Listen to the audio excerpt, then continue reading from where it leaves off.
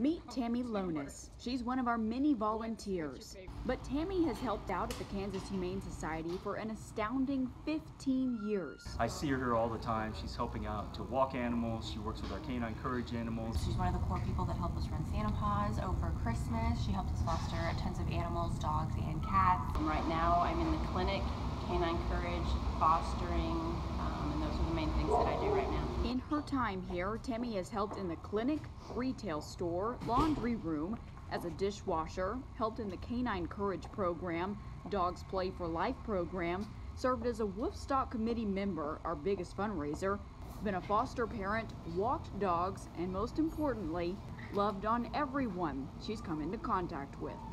I love the animals, but I also love the people here.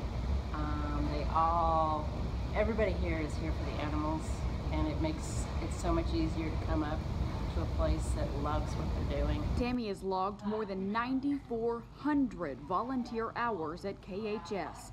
That's the same as working 40 hours a week for 4.5 years.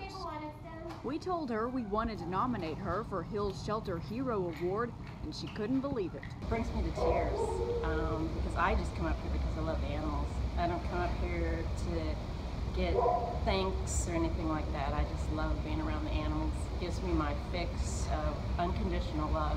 She's genuine, she's selfless, she's a hero.